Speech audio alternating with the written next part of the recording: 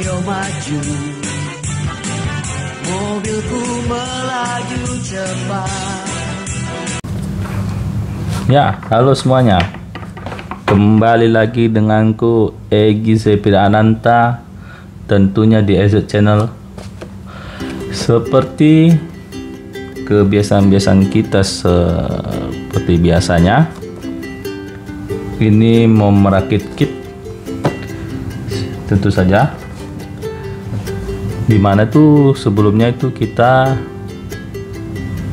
melengkapi seri Magnum, bukan udah lengkap ya, melengkapi seri Magnum, dimana itu ada Z-Wing Magnum dan Grade R Magnum. Kali ini nggak lengkap kalau nggak bahas Sonic ya. Kalau untuk seri Sonic ini dimana termasuk kit yang memiliki banyak seri ya, sama dengan Magnum untuk khusus seri Let's Go ya, dimana itu ada dua kit, yaitu Magnum dan Sonic yang memiliki banyak seri. Dan di depan kita ini udah ada Great Blast Sonic.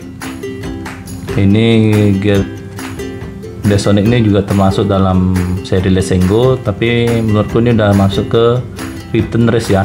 Terlihat di bawah tuh keterangannya. Oke. Dan juga ini menggunakan AR chassis sepertinya. Nah, ini AR chassis. Kalau kita lihat ya, untuk seri Magnum dan Sonic ini, dimana tuh kalau mengeluarkan seri baru pasti memiliki chassis yang sama.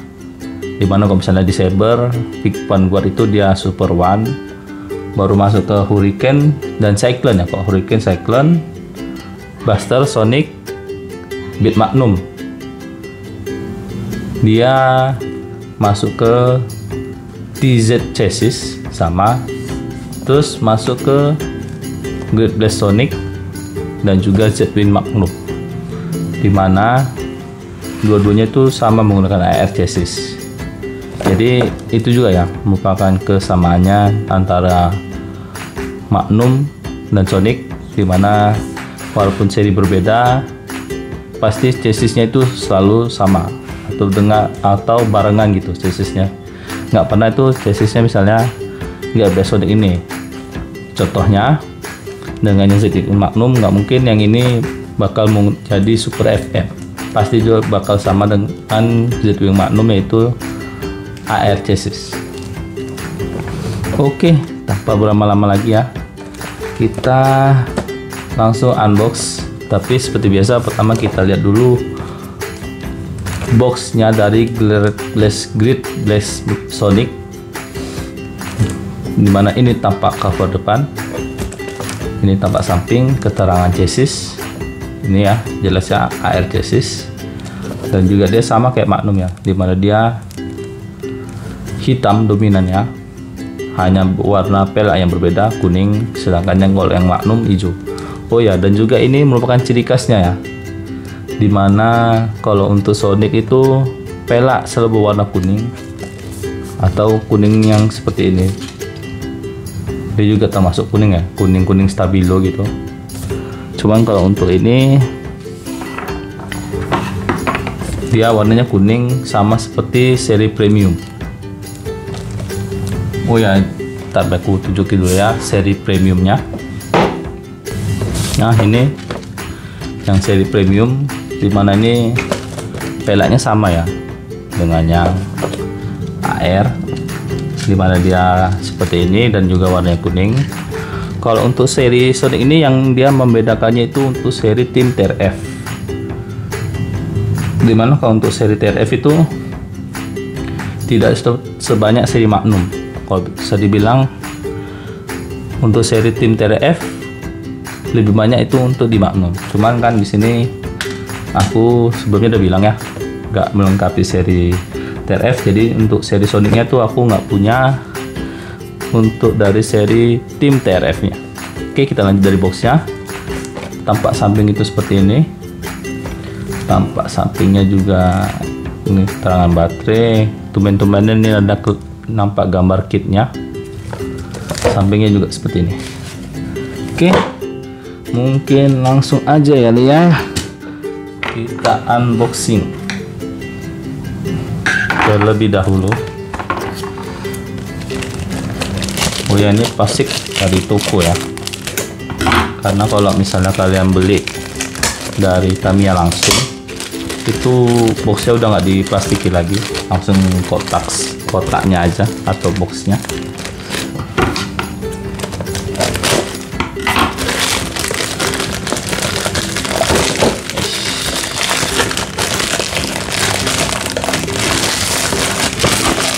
Oke, sudah buka plastiknya. Kita unboxing. Nah, tuh dalamannya seperti ini. Dimana ini body selalu dia dengan berwarna putih ya, jarang dia berwarna. Dan ini untuk pelek yang tadi aku bilang ya, dia tuh sama dengan seri premium. Peleknya juga seperti ini, warnanya kuning, beda dengan yang seri-seri sebelumnya ya. Kok ini dia berwarna kuning stabilo seperti ini.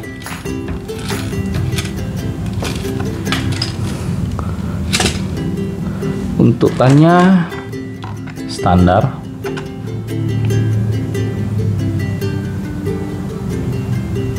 Ini terlihat ada yang tebal, ada yang kecil ya. Apa perasaan aja? Kayaknya ini sama ukuran bannya. Dan ini ER chassis. Semoga nih nggak kayak si Zwind Magnum ya. Aku dapat terminal kuningannya itu agak sedikit cacat.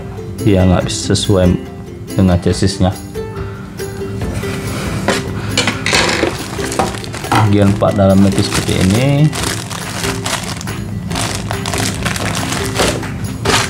Ini biasa terminal dinamo, gear, pasta, baut, dan dinamo busuk.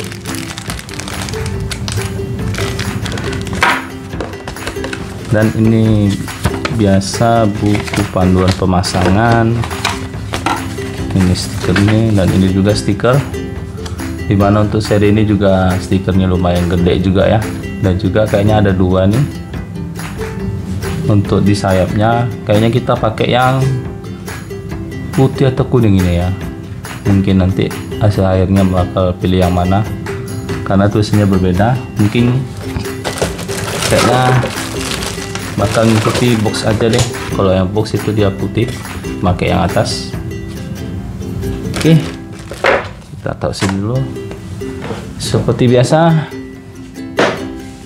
kita rakit dulu kit.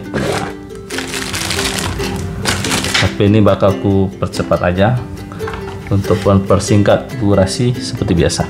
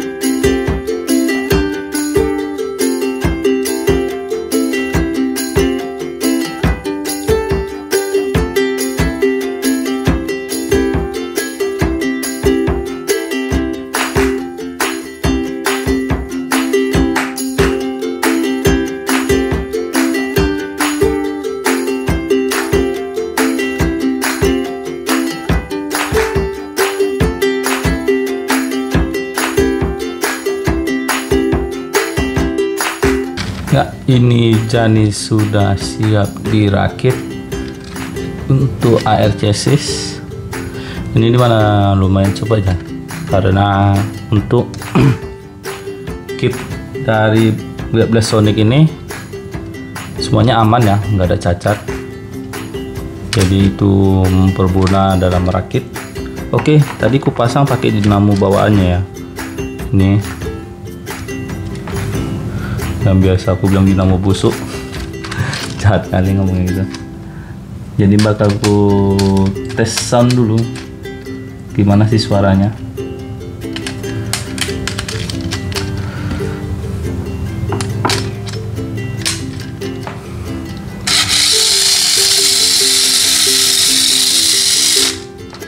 Cukup halus juga ya, walaupun nggak sederes biasanya. Atau ini memang faktor baterainya mau habis aja nih.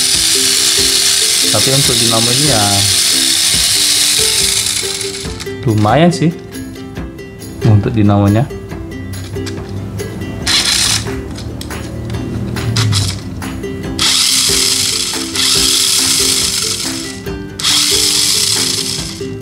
Oke, jadi seperti itulah kalau suaranya kalau pakai dinamo atau motor bawaan dari box.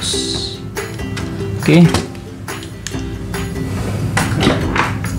next stepnya tinggal melengkapi, masang roller dan perlengkapan lainnya.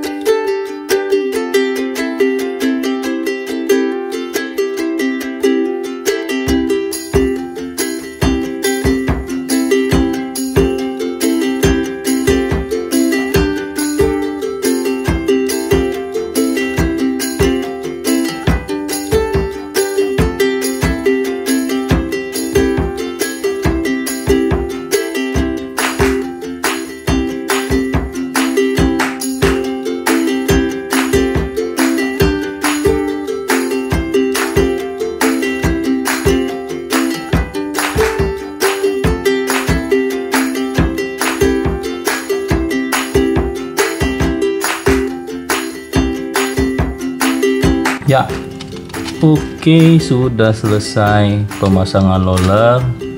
Ini sama kayak si Z-Wheel Magnum ya, dimana semua ini clear hitam, tidak ada warna sama sekali. Roller hitam, bagian part yang lainnya juga hitam, dan ini sudah kepake semua. Yaitu tinggal ini dia step terakhir, seperti biasa, pemasangan stiker body.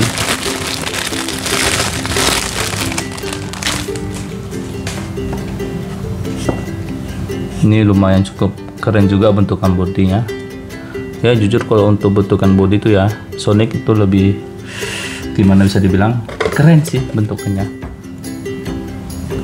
Oke, mungkin langsung aja kita pasang kali ya, sama dengan stiker ini. Yo, 1 2 3, kita snap ya. Oke, ini udah selesai dipasang stiker, dimana aku masangnya sesuai box ya. Tapi sini ada aku ganti Blast Sonicnya pakai yang kuning, tapi dengan menggunakan ini sebagai J. Tadi di sini ada juga serinya yang Blast Sonic ini, cuman setelah aku lihat J-nya ini berwarna kuning, jadi aku memutuskan pakai Blast Sonic yang warna kuning ketimbang yang ini dia warnanya putih. Seharusnya sih kalau bisa ya agak lebih keren itu kalau G nya, huruf G ngikuti warna kuning seperti ini ya. Jadi seperti inilah.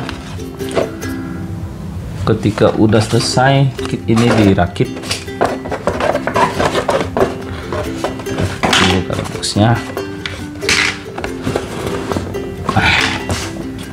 Jadi ini dia penampakan setelah semua stiker sudah dipasang ke bodinya. Sekarang kita tinggal pasang ke chassis. Oke, terlihat lebih keren ya. Nah, seperti inilah penampakan dari Great Blast Sonic. Oke, mungkin kita review aja kali ya gimana kit ini. Oke, let's go.